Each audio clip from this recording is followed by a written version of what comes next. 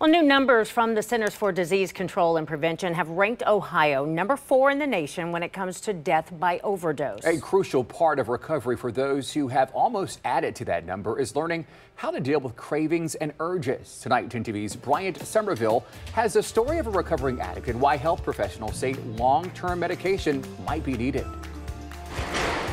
Almost 5 years ago, she asked herself a question, a simple question. In the back of a Newark ambulance, high on heroin, she tried to answer, "What do I want?" At the time, it was to get clean.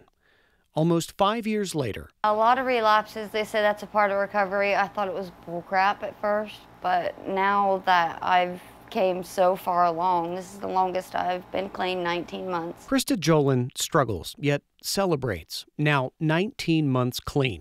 I'm actually really proud of myself. I've came such a long, long way. She's 29. Before getting clean, she had used off and on since she was 15. For the last 5 years, she's been on Suboxone, and that, like I'm stuck. I switched one drug from another. Not going as well as she'd like. After 5 years, you just kind of get sick of it. She feels after 5 years, she should be at the point of getting off Suboxone, even feeling the pressure from family and her sponsor.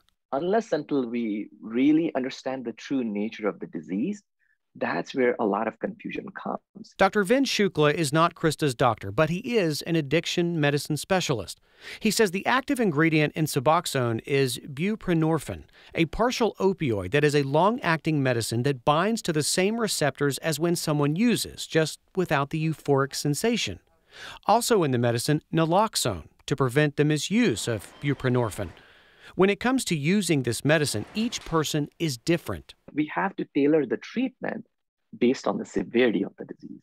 Medicine is simply a tool to help address that disease process. He's also quick to point out Suboxone is to addiction what medicine is to heart disease or what insulin is to diabetes.